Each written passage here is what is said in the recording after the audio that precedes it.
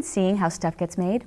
So are we, which is why today, the Journal's kicking off Made in Haverhill, where we go behind the scenes exploring some of the city's most fascinating manufacturing operations. On this first episode, we're visiting prestigious piano manufacturer Mason Hamlin Piano Company. At their Duncan Street location, craftsmen blend old-fashioned artisanship with modern technology to create what's been called the finest piano in the world.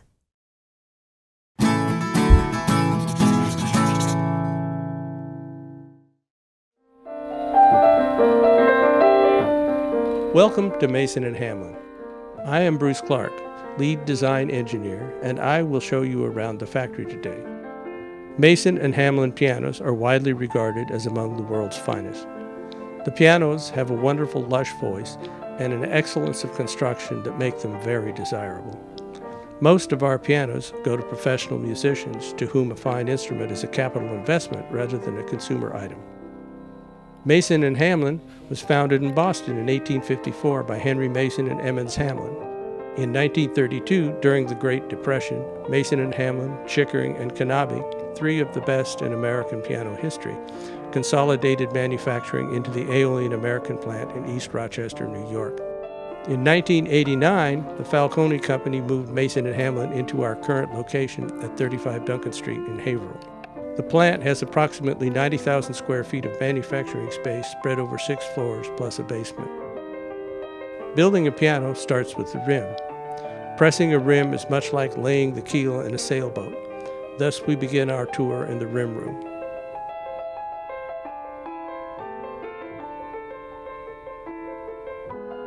This is the pressing room, or the rim room. And here, basically, we press things to shapes. The rim presses are all curved presses that make the shape that you know as a grand piano.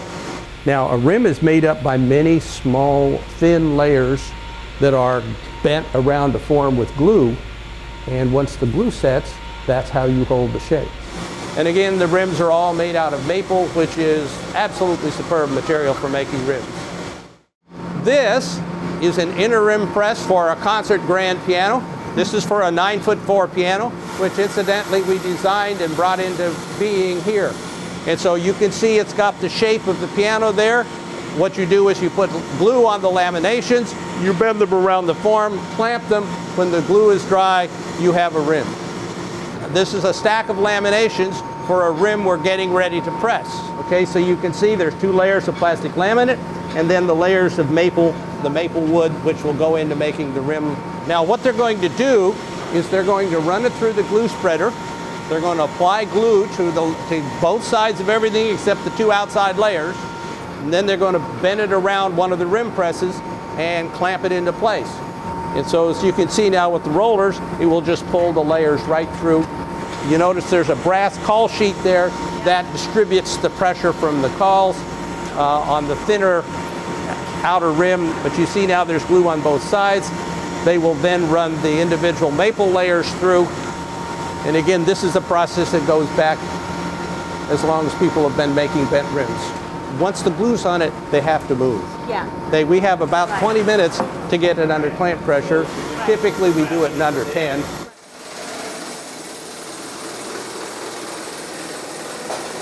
Each one of those clamp screws is capable of about 48,000 pounds. But you need to have 150 pounds per square inch on any of these glues, otherwise you have a weak glue joint. You need that kind of pressure. Right. Where do we go now? We go in the next level? Next floor up.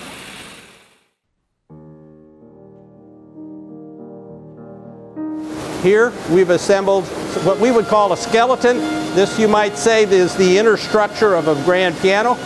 It's been CNC machined also, and so it's all fit together now. And so as you see, this is a very sturdy structure. This is a maple rim. This is as sturdy gets, right?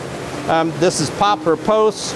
This piece right here is a belly rail. Okay. And so this big structural piece here. Okay. And it's upside down at the moment. Okay. Right? Yeah. And so the soundboard is mounted on the other side. The strings would be farther this way. But here now we've assembled everything and we're basically ready to rock and roll. So this is the rough mill where we take wood when it comes in We basically get it put together into pieces that are the appropriate size for whatever we're making on the CNC router over there. You can see basically the wood, it'll get cut into widths on the straight line rip. It'll get sanded to thickness on an abrasive planer. It'll be glued together into panels or blocks. And so everything on this side of the first floor is setting up to go over there to be machined to whatever it needs to be machined to. Okay, let's go up to the second floor.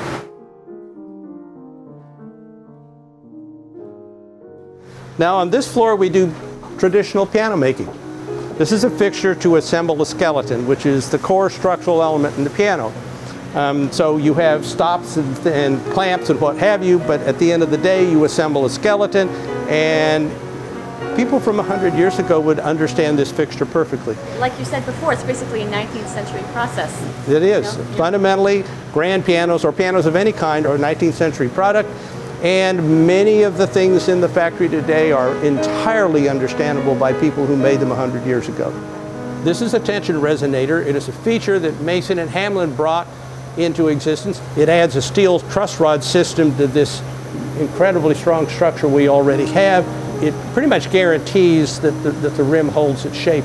And so you can see the posts, you can see the belly rail, you can see the rim. So let's look at the case making now. Here what we're doing is assembling the case. This is the outer rim. This is the skeleton or part of the skeleton here. The plate's already been set to this and then taken off. We just don't want to handle the weight of the cast iron plate through the rest of the process. They will mate back together after the finish is on it, and then it'll get strung. So let's just go up to the soundboard room. Soundboards are thin pieces of spruce. They're, in our case, about 11/32 thick. Now here is a soundboard that has ribs attached. There's a bridge on the other side. The soundboard makes the sound pressure waves that you actually hear. This is equipment for gluing bridges on. All this is these are air cylinders on magnets that I can put absolutely anywhere. Every piano has a cast iron plate. Pianos have between 40 and 50,000 pounds of tension strung across that plate, so you need something with the strength of cast iron to be able to hold it. This is what the plate looks like after we've done all of the finishing work on it. It's all smooth, it's all been filled. When you're making a beautiful instrument, the expectation is it's beautiful in just about every possible way. Now over here what we're doing is setting a plate. This is one of the most skilled jobs in the factory. When people say hand craftsmanship, this is the one that leaps to mind. You need to notch the bridge like that because where the bridge pins are needs to be a termination for the wire vibrating, and so those need to be exactly in the center of the holes for the bridge pins. If it isn't, you get funny sounds out of a piano. He makes it look easy, it's not.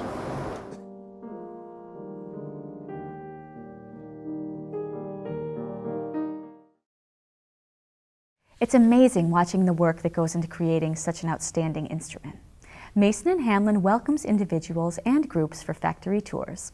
For more information, call 978-374-8888 or visit masonhamlin.com.